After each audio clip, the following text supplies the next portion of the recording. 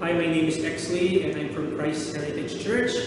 And while we recognize the providence of God in spreading His gospel message through online videos, this video may be used by God to edify you and to encourage you. But we believe that it is important for a Christian to attend to a local church. We believe that it is important for a Christian to be a member of a local church where he can exercise the ministerial gifts given by God.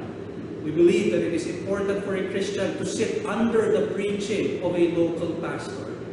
And so the preacher in this video cannot and should not replace the office of the pastor in your local church. It is our prayer that this video may help you, but again, we strongly insist that you don't miss out in the ordinary means of grace being done in your local church. Thank you.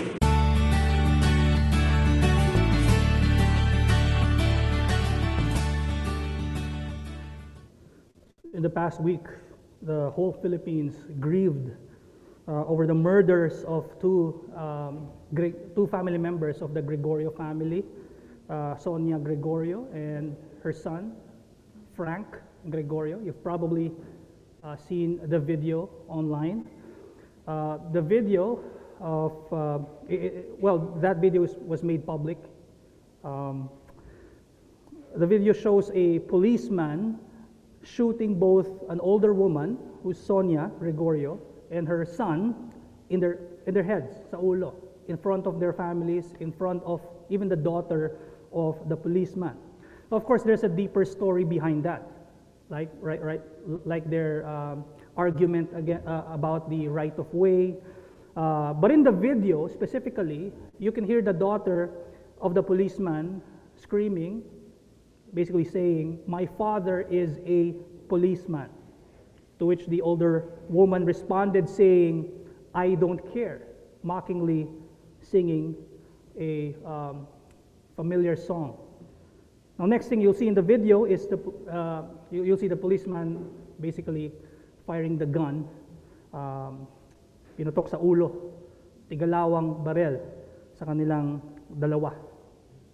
Now, many people condemned the act of the policeman, but sadly, there are those who actually justified his crime. There are those who praised him because of what he did, saying that if that happens to me, if someone mocks me, if I were a policeman, I would have done the same thing. I mean, that's sad, that there are those kinds of people who may say that. Now, could it be that those people who say those things are truly evil people? Or are they misinformed? Have they not seen the entire story, or in that case, the entire video? Do they not have knowledge about what truly happened to be able to come up with such deduction? Well, we as Christians are also called to praise someone. Not men, not evil men, but our good and heavenly Father. And as we gain knowledge about Him, as we read the Bible story, we will definitely be praising our Father. Our passage is Jude, verse 25, and we have read the entire Jude, the chapter of Jude, but I'd like to read this verses 24 to 25 again, and then I'll pray, and then I'll start. I'll be reading from the English Standard Version. Now to Him who is able to keep us from stumbling, to keep you from stumbling, and to make you stand in the presence of His glory blameless with great joy, to the only God our Savior, through Jesus Christ our Lord, be glory, majesty, dominion, and authority before all time and now and forever. Amen. Heavenly Father, thank you, O Lord, for this opportunity to preach your word. Lord, may you alone be our teacher. May you speak to us this morning. We pray all this in Jesus' name. Amen. By the way, I read from NASB, not ESV. So So we have been studying the letter of Jude, and big portion of this letter was his warning to the church, warning that he felt that it is more important than writing about their common salvation. He felt it necessary to tell them about the unnoticed false teachers who have crept in their local church, in their own local community, letting them know that they are basically in danger. No? Letting all the churches and every time that they are in danger if they are not careful. That some of them in the church may have already been persuaded, may have already been misled, that they are tasked, that they have a task also to contend for the faith and to snatch these people from the flames. And while Jude altered his plan of writing about their common salvation, actually he still wrote about it. Again, in verse 24, ginawa pa rin niya after all the warnings. No? Napakahaba ng verses describing the false teachers, but he still found a way to still write about their common salvation, that God is able to preserve His people and God is able to make His people holy and blameless. And that is something that all sinners who share the grace of God in Christ have. That is all, meron tayo lahat nun. No? We are all saved by grace through faith alone in Christ alone. We are all part of the church of God, whom God will keep and whom God will sanctify. So amidst all the warnings, meron pa ring assurance. No? He did not end the letter in that note. Nasasabihin niya na, okay, merong mga parating dyan, okay, bahala na kayo ha. Or he did not end with that command saying na keep yourselves in the love of God and that's it, goodbye. No. Nagbigay pa siya ng assurance sa ating lahat. No? Malinaw. And there are basically gospel promises that were mentioned here, specifically in verse 24. That there are truths where Christians can draw strength from. And again, Jude beautifully ends his letter with this assurance in the form of what we call a doxology. When we say doxology, it means the author's expression of praise. Expression of praise. And with that one verse 24, saying all that God can do, God is able to do, all He can do in the next verse is to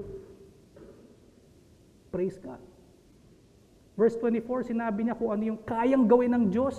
Verse 25, sinabi niya ano yung magagawa namin. Knowing na kayang gawin ito ng Diyos sa atin. To praise God. But Jude also was showing us that this is something that we too, tayo din mismo, should be doing. If we indeed share the same salvation, if we are all recipients of the grace of God, what else do we share with one another as being members of the church? That is my message this morning na gusto ko i-advance sa bawat isa. Our common salvation should cause us to praise God through Christ. Our common salvation should cause us to praise God through Christ. Our common salvation summons the church to be gathered together to praise God. Ang kaligtasang meron tayo, ang dapat dahilan natin ng ating pagpupuri sa Diyos sa pamamagitan ni Kristo. As Christians, we share the same privilege of praising our one true God. Now, what important facts should we know when we talk about praise? Who are we praising? That is my first point. Object of praise. Importante to. Kung hindi natin kilala ang object of praise natin, then sino ang pinipraise natin? Marahil iba ang ating gino-glorify. Kailangan natin maintindihan to. At malinaw na malinaw that Jude has highlighted this in his letter. Who our object must be. And secondly, what should be our response? Ano ba dapat ang attitude natin when we praise God? That is my last point, response of praise. Let us consider the first one, object of praise. Verse 25, to the only God. Kita natin yung shift, right? Shift from the false teachers Verse 17, to the church. Verse 17, para sa church, to beloved, to my beloved, sabi niya eh. That's the church. And in verse 25, to the only God, our Savior. In fact, it's in verse 24 kaagad eh. Now to Him who is able to keep us from stumbling and to present us blameless before His presence with great joy. Verse 25, to the only God, our Savior. Now, the false teachers are preaching false doctrines. Klaro yun sa atin. Kung meron man nabugbog dito sa letter na to, these are the false teachers. Sobrang bugbog na bugbog sa description ng false teachers na to. I've mentioned many times that Jude could have stopped, right, in verse 4 by calling them ungodly, and that's it. But he nagdala pa siya ng mga Old Testament characters who are familiar to the church, na alam nilang masasamang tao tong mga to. And Jude basically used these characters for them to really understand what kind of teachers these are. So the false teachers are clearly preaching false doctrines. And the object of their doctrines is their false God. False God nila yun. I mean, outright, they deny our Lord and Master Jesus Christ. We've read that. They deny Him. They may not deny Him in their words, but obviously in their works. It says, they pervert the grace of God, thinking that the grace of God will allow you, is your license to sin. That in itself is a denial of the lordship of Christ. So the object of their teaching is their own idea of who God is, their false God. And obviously, too, Jude spent many verses describing these false teachers for us as well, to identify that they too, the false teachers, are not the ones whom you should praise, church. Hindi sila. Hindi rin ang mga tinuturo ng false teachers na to. Mas lalo itong mga false teachers na to. You should not glorify these people. You should not praise these people. It is not the false teachers, nor their God, who is to be exalted, who is to be praised. It is Jesus Christ, to the only God. It is not the rebellious Israel who is to be exalted. It is the true Israel. He is the faithful Israel who succeeded where Israel failed. It is not the fallen angels who rejected authority. Hindi sila yung kailangan nating i-exalt dito. Yes, they were angels, but it is Jesus Christ who perfectly obeyed the will of the Father to the point of death on the cross. And it's not even the cities of Sodom and Gomorrah who indulged in sexual immorality and pursued unnatural desire. Hindi rin si Cain, hindi rin si Balaam, hindi si Korah, but it is Christ who did not pursue unnatural desires, but pursued the will of God by living a perfect life here on earth. It's not the dangerous hidden reefs. Remember how Jude described these false teachers as the hidden reefs. Sila yung mga nakatagong bato na naninira ng mga bangka. Hindi nakikita ng mga nagbabangka, tatamaan na nila yung bato, lulubog sila. Yun yung mga false teachers na to. And it's not those hidden reefs are to be praised here. But it is the rock of refuge that is to be praised. It is not the selfish shepherds who feed themselves who are exalted here. It is the good shepherd. The good shepherd who makes us lie down on green pastures. The one who loves his sheep, who knows his sheep, who graciously feeds his sheep.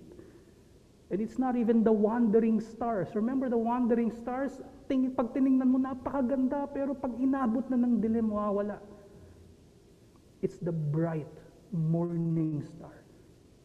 From the words of Malachi, chapter 4, verse 2, Christ is the blazing sun of righteousness, araw. Napakalakas ng sikat ng araw ng Diyos. That is to be exalted forever. Bakit si Kristo ini-exalt natin dito? Why is it Jesus Christ when Jude says, to the only God? Doesn't that refer to the Father? I mean, we believe in the doctrine of the Trinity.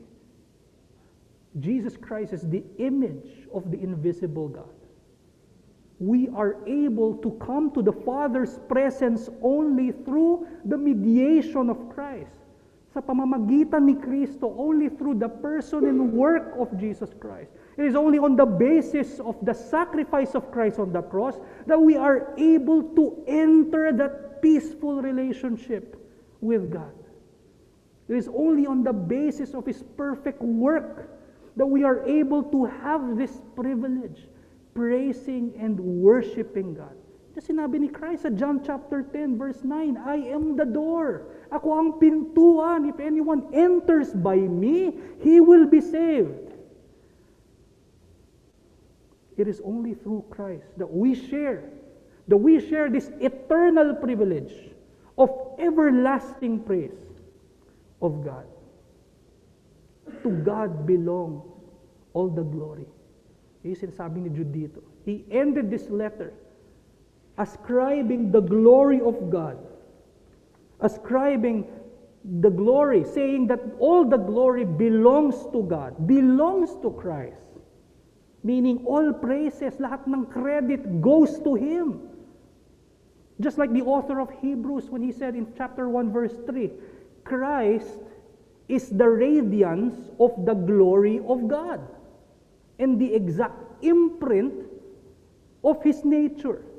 Hindi natin pwede sabihin na gino-glorify natin ang Father pero ang Son hindi.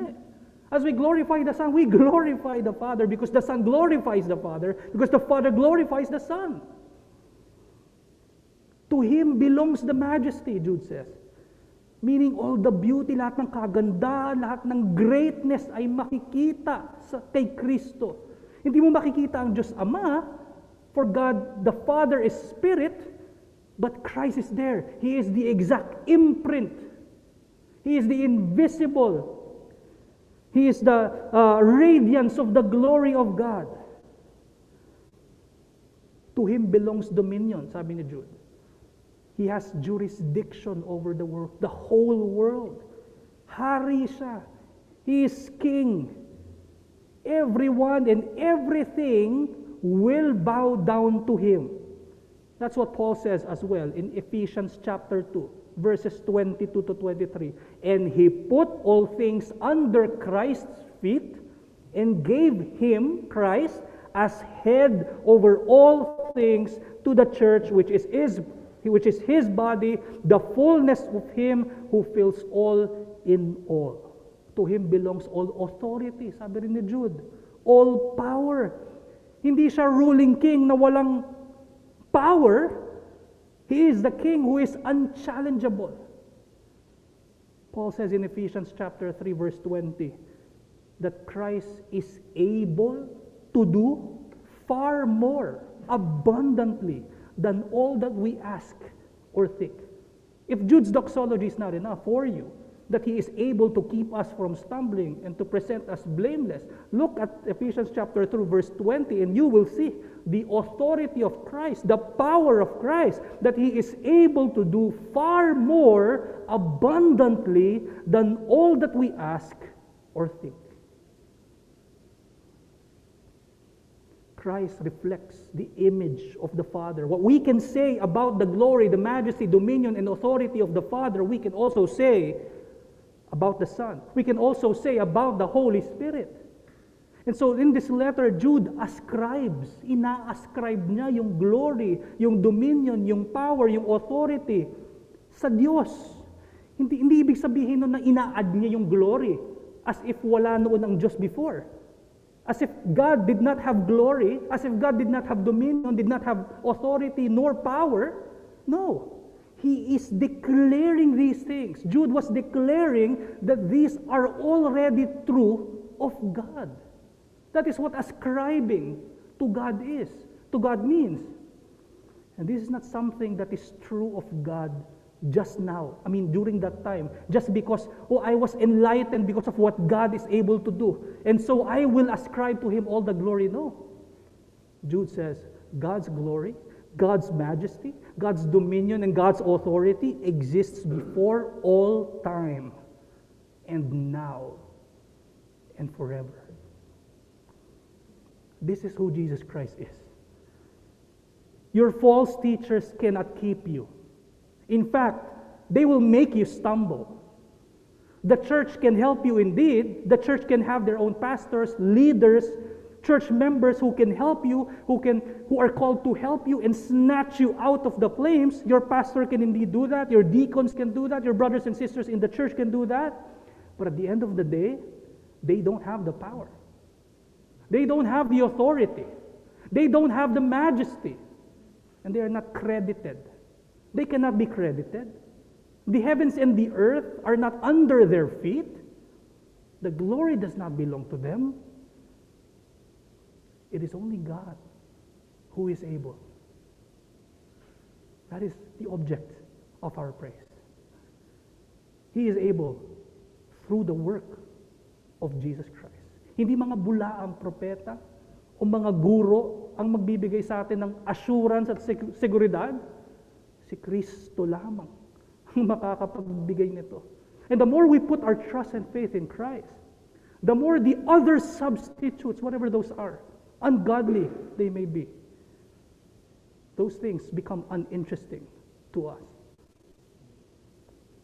You know, like a young man who falls in love and who marries and is no longer interested in his old girlfriends. When you marry someone, that means you're not going to be interested sa ibang babae. Ganon din sa babae. When you marry your husband, that means that you're not going to be interested with other men. So is the believer who keeps himself in the love of God. So is the believer who is kept by God. So that is my challenge for everyone this morning, that we should be caught up in the glories of the Savior, knowing that He has all dominion, He has all the glory, majesty, and authority. Be caught up in that, so you will not turn to ungodly substitutes. So you will not turn to Satan's substitutes. You know, if the church that time was so caught up in the glories of the Savior, then they will not be interested in such false teachings. Mailagay natin ang ating buong tiwala sa Panginoong Jesucristo. If Christ is the Savior, if Christ is the Redeemer, if Christ is the Keeper, if He is the Sanctifier, then why would the church even consider the teachings of other false teachers? Why would you even open up your church doors to those who preach a different gospel? Or do our faith and trust in Christ make us resist such teachings? Does it make us solely rely on Christ and His words? Now, pwede nating sabihin na marami naman akong alam sa theology, and that I understand what false teachings are. I do understand what the true gospel is. Naiintindihan ko yun. But you know, we may be so dependent even on good teachers, even on good preachers, that we again make them gods. We may be ascribing too much glory on earthly teachers, on earthly pastors, on earthly preachers instead of Christ. We may be treating men as gods. See, the letter does not end focusing on the church. It doesn't end focusing on the leaders of the church. It ends drawing the people's eyes away from themselves, focusing them on Christ. Baka sumobrang pagiging Calvinist natin. Gawin nating Diyos si John Calvin. And we forget to look to Christ and be Christ-like in our dealings with those who are not Calvinists. Baka sumobrang pagiging idol natin. Kay John MacArthur. And we call others who do not hold to his theology as heretics. Porque hindi naniniwala sa parehong paniniwala. Baka tawagin natin mga heretic. And we again forget to look to Christ and be Christ-like in our dealings with these brothers and sisters. Mag-ingat tayo. No, just like Jude's warning, hindi man false teachers ang mga ito, pero baka gawin din nating mga Diyos. Remember, to Christ belongs all the glory, all the majesty, dominion, and authority before all time and now and forever. Let me echo what Psalm chapter 146 verse 3 says, "Put not your trust in princes. Put not your trust in princes, in a son of man, in whom there is no salvation." Yung son of man dito talks about human. Sa ibang konteksto, iba yung son of man. Pero dito sa psalmist na to, he was talking about mga tao, wag mong ilagay sa kanila ang buong tiwala mo at pananampalataya mo. Walang salvation doon. Put your faith in trust in Christ and not in men. You know, years ago, there have been a lot of, women who talagang naglabas ng kanilang mga testimony against Ravi Zacharias, whom they have reported na mayroong may mga pangyayaring hindi ka nais-nais, sexual molestation by the late apologist Ravi Zacharias. Now, hindi natin makakaila na marami talaga sa ating mga Kristiyano ang talagang natulungan ni Ravi, specifically in the field of apologetics. Hindi natin makakaila yun, right?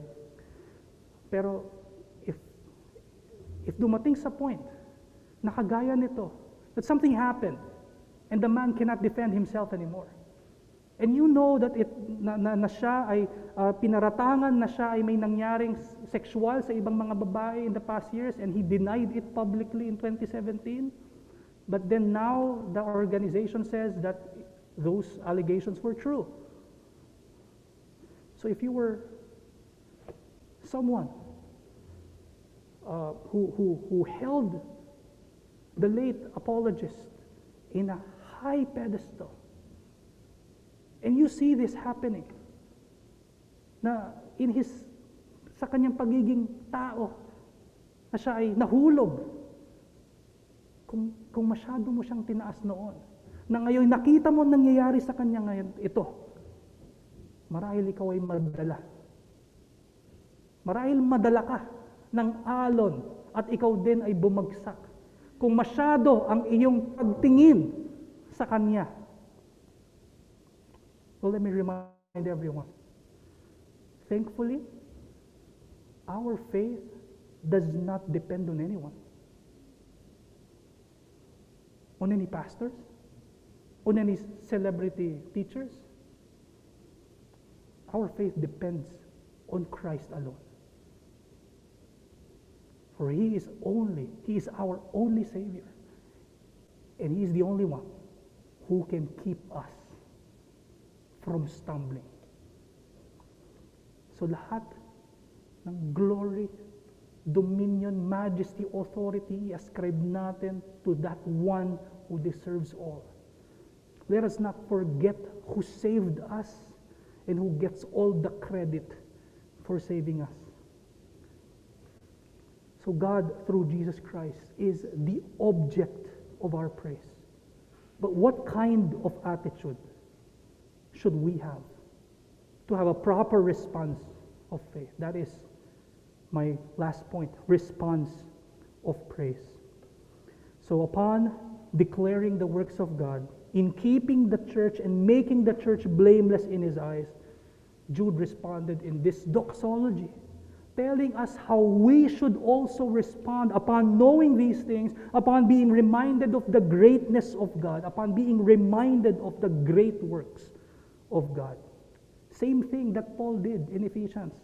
Kita natin to sa mga sulat ni Paul, napakarami, after stating every spiritual blessing that the church has in Jesus Christ, and after he mentions about the love of God that is incomprehensible, but God made it comprehensible for His church, he ended with a doxology saying, "Now to Him who is able to do far more abundantly than all that we ask or think, according to the power at work within us.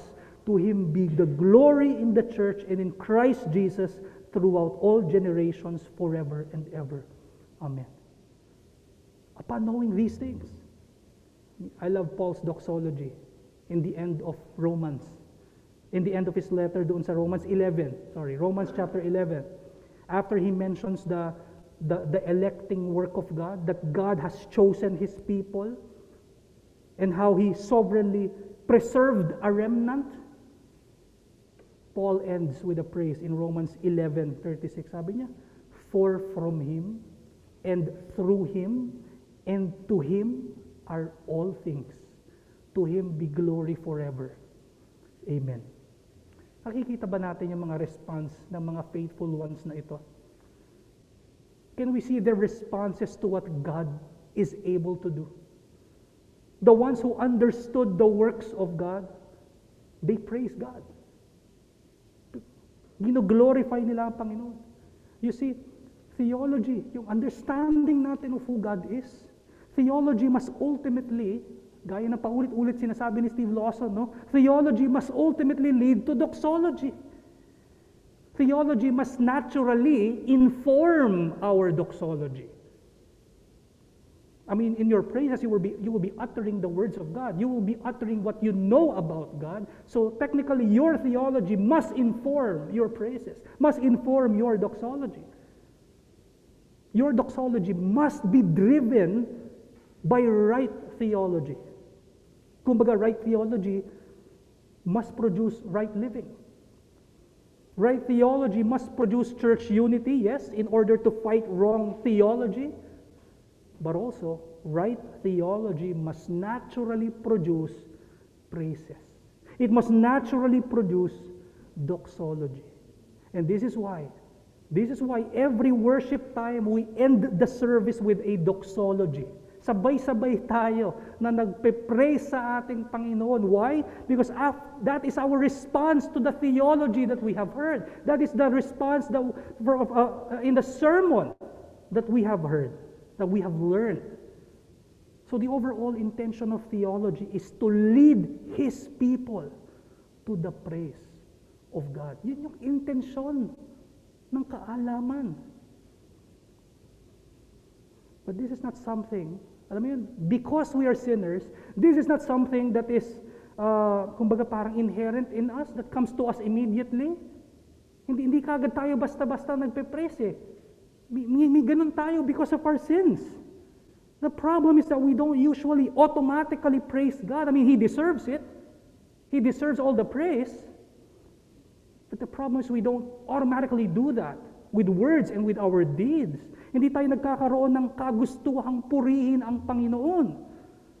We can see how Jude told the church in his time that there are false teachers in their midst, that they can be misled, that some of them may have already been misled, and these false teachers are really cunning, and you can compare them to those evil ones in the past.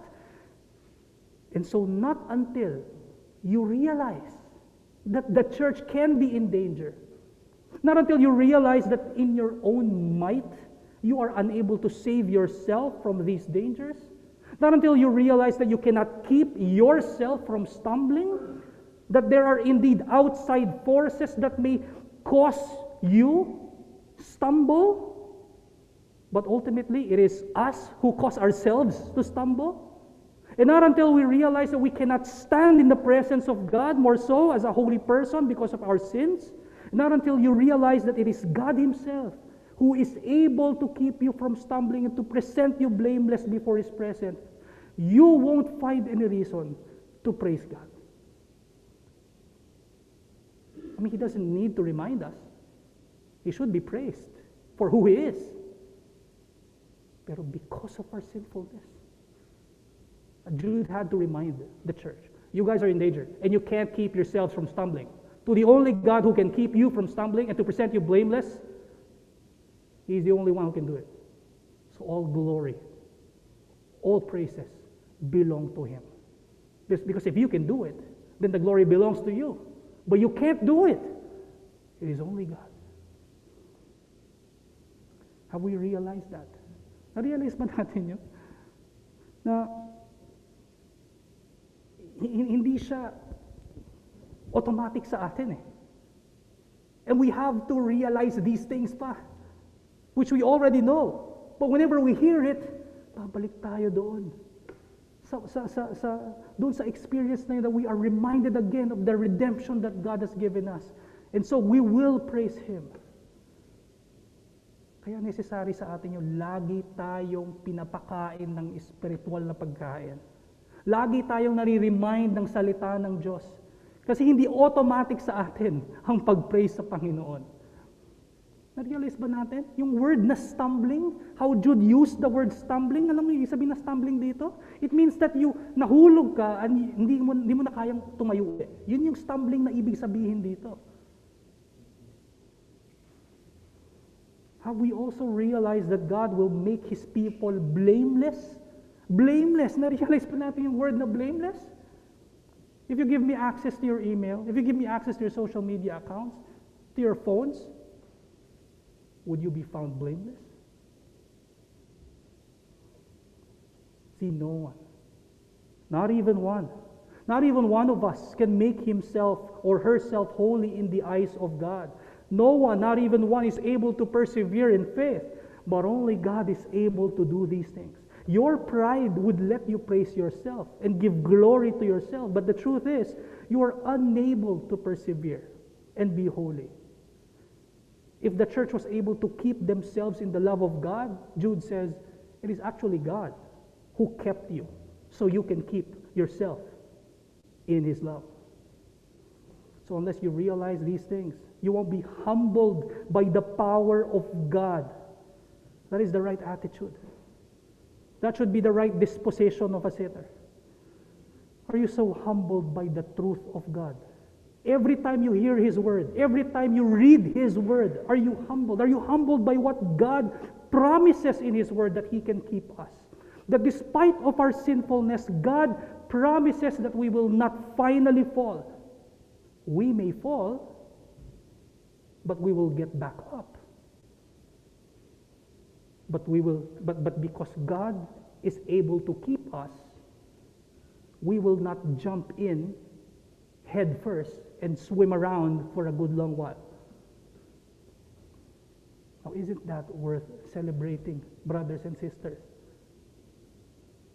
This calls for a celebration, knowing that God is able to keep us, and knowing that when Christ returns, we will see each other blameless. Isn't that worth praising God for? That should give us motivation, friends. Pero problema, there are times when we talk about praising God, isa pa to, because of our sins, again, when we talk about praising God, when we talk about worship, we think that there's no joy associated with it. That's because, it's clear when Jude says here, that we will be presented with great joy. Hindi nawawala ang joy. Hindi nawawala ang rejoicing. And if we don't see the joy in praising God, that's because we fail to see Christ. There is no joy in our idea of praise and worship apart from Christ. There is no rejoicing apart from Christ. You will not rejoice in the fact that you are full of sin, and that God hates sin, and that God punishes sin. But because of the redemption that was accomplished by Christ, friends, you are not condemned anymore. Hindi na natin hihintayin yun for us to be blameless. Mga kapatid, I want to assure you, you are being made holy. Kayo ay blameless sa mata ng Panginoon. You are not condemned anymore, and you are blameless because of the righteousness of Christ. Knowing that there's no more guilt, knowing that there comes a time when our tears will be wiped away, knowing that there will come a time when we can stand before the presence of God without any blemish, without any sin. Friends, that should give us great joy.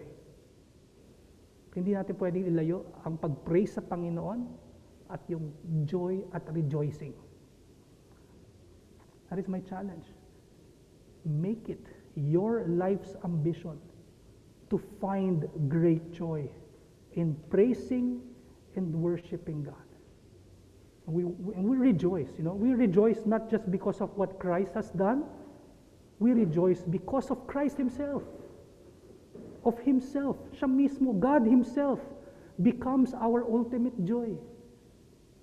As we nagiging discipline sa ating spiritual na katawan, as we praise Him, siya mismo yung nagiging joy natin. And if God is our ultimate joy, that is what should cause us ultimately to praise Him more. I mean, more than having the knowledge that all glory, majesty, dominion, and authority belongs to Him in eternity past and future, our reason why we praise and worship Him, and our reason why we worship and praise Him is Himself. Siya. Now, what is the practical application for this? I mean, you can examine yourself and see whether you are living a life that is a visible, that is representative of Christ, that is representative of a worshiper of Christ. Ganun ba ang pamumuhay natin? Na sinasabuhay natin yung joy na yon, yung praise and worship na yon sa lahat ng ating ginagawa. That whatever we do, whether we eat or drink, we glorify the Lord. Pero kung ano yung immediate practical application talaga nito ni Jude, his audience is the entire church. Itong praise and worship na to, yung doxology na pinapakita niya sa atin dito na kailangan gayahin ng church, ay sa konteksto ng worship. Tayo ay gathered for God's praise. As a church, we worship every Lord's Day. Mandato natin to. Ito ay mandate ng Panginoon, kaya tayo nag-gather is to praise Him.